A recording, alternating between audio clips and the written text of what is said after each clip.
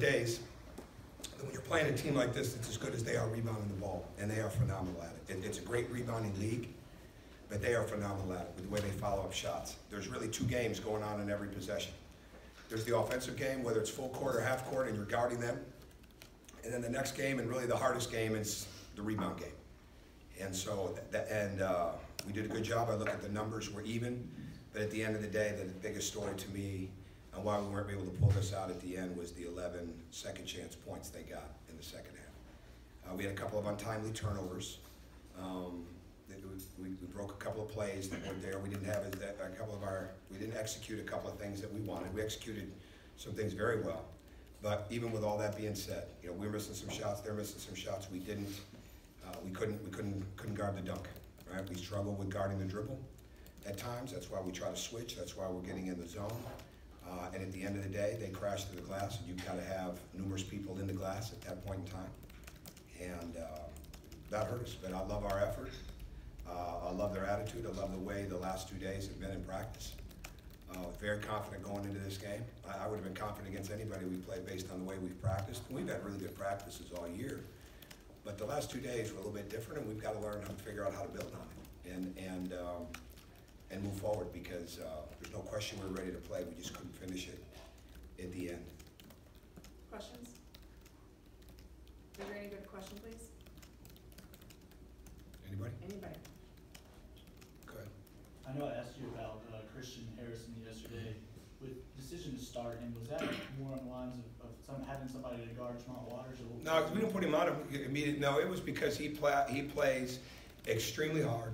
It's because he is tremendously competitive, and we needed a jolt. We needed a jolt defensively and moving without the ball. And you're going to give up some things offensively with shooting the ball, but you're going to gain some things definitely. And again, that's this program. No matter how long I'm the coach here, it is about coaching every guy every day. It doesn't matter if you're the leading scorer or a freshman that's playing very few minutes. It doesn't matter if you're a senior that never gets in the game. You're going to get coached every day, and Christian responds to that. And it's continued to develop, and a lot of it's confidence. He's confident he can go out there and do that. And again, we're mixing our defenses more and more. We're trying to do the things we can do to cover the lane up. But I've played him, obviously, different times, and I felt with my instinct to start him, and I'm glad that I did. Go ahead, Mark.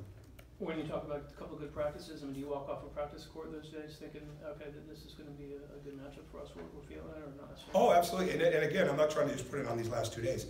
I've said this, and it's the bottom line. It's part of our growth process. If we played some of these games the way we practice, we'd have a much better record. Okay, we do not. We have very few. Now, I'm not going to say we have 100%. Nobody has 100% great practice every day. That's not what I'm saying. But we practice well. We practice competitively. We get our heads down sometimes too much when things aren't going well in the game. Where that doesn't happen in practice. And so then we lose a little bit of our cohesion in games. We've practiced well all year, but I thought the last 2 days were definitely different for us. I thought even when we went into walkthrough situations at the end of a practice yesterday, and guys are just completely locked into it. And so that's what we've just got to continue to build on. But again, it's not like we just started practicing well. I'm not trying to say that. I'm trying to say that the 2 days that we had here, the tremendous confidence going into the game, and that very much felt like the confidence would carry over. Questions for Coach Crean? Go ahead, Mike. Yeah, Coach, I think LSU's won, maybe 14 out of their last 15. What was the key, what was the approach to stay close against a team like that as well as they've been? Well, you got to do your best to not give them live ball turnovers, because that's what hurt us the first time. And we were right in that game the first time. It was a great example. We got down because of the turnovers at LSU, and we got our head down, right? We're not realizing there's so much we can do to come back, and we did in that game. But I think the biggest key is at the beginning and the end. You got to get back in transition, and then you got to close it off with the rebounding. And we got second chance points, but their second chance points were timely in a close game like this. And that's what their greatest strength is to me. Tremont does so many things well. They've got a very skilled team. He's an excellent coach. They're deep. The guys, everybody he puts in, there's no drop off. When you're bringing Emmett Williams off the bench, I thought Emmett Williams had as much to do with the win over Kentucky as anything the other day. He scored 8 straight points. He's just relentless. People forget that was, by the top 5 players in America going into the summer of his senior year. I mean, he's just a tremendous player. And so they're deep in that way, even though they don't play a ton of guys. And you can't have empty possessions with the glass. And for the most part, we didn't. But the other thing is you can't overhelp. And that's the biggest thing, Mike, is in the half court, because Waters is such a good passer. You can't be in an overhelp situation where he can kick it out for threes. I thought we did better there. I may feel different when I watch the film, but to me, the biggest thing is the glass. You guys came out of the second half strong and built a 5-point lead. What was that conversation like during halftime, like in the approach? Was there a change? No, there was no change. No, I mean, we were right there, close the whole way. So no, there was no change. It was a couple of adjustments where we were struggling in the zone, you know, where we got hurt a couple times. When we're in zone, we're staying with the ball, right? So they come up instead of screen at the top of the key or on the side, right? We're staying with the ball, all right? We're not putting 2 guys to defend one, so all of a sudden they make a quick pass. And we did that a couple times. So we had to get that cleaned up. You know, we had to get the middle cleaned up. We had to make sure we were getting over a little bit better inside of the gap. So then offensively, we just wanted to keep moving. Or reiterate it again. The more Ray and Nick move, the better we are. And we started off the half with an action like that.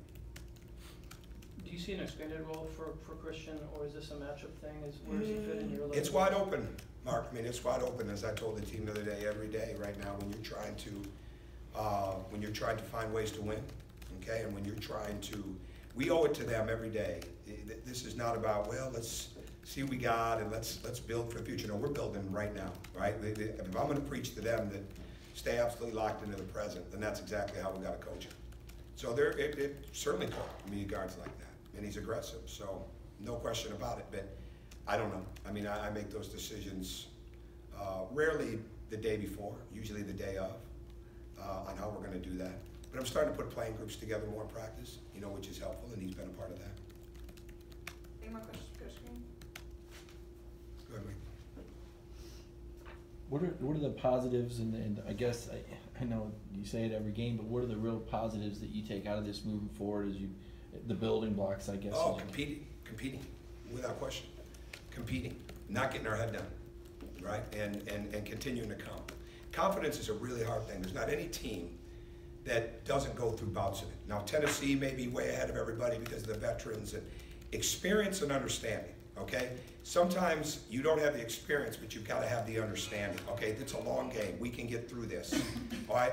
We're going to play fast, so I'm going to make a shot, right? When we start seeing ghosts in a game, misses, turnovers, things like that, it's going to affect something else inside of the game.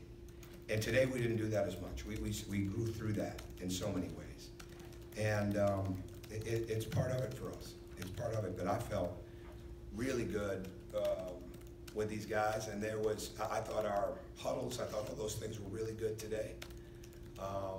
And we just really focused on basketball. We didn't focus on, hey, you're okay, it's a long game, get your head up. You know, we didn't do that. And I felt like that maturity that we needed to have was really important today. And I think we changed defenses fairly well, but we not only cut, but we drove the ball. We felt like we really needed to drive the ball in this game. And then what we have to recognize, okay, are they gonna come off the guy in the corner because they don't think he can shoot? Well, we gotta clear him.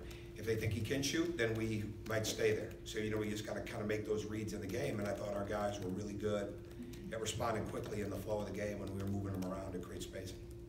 So, I could go on, but I mean, but that's not good for me. So, all right, thank you. Thanks, Chris.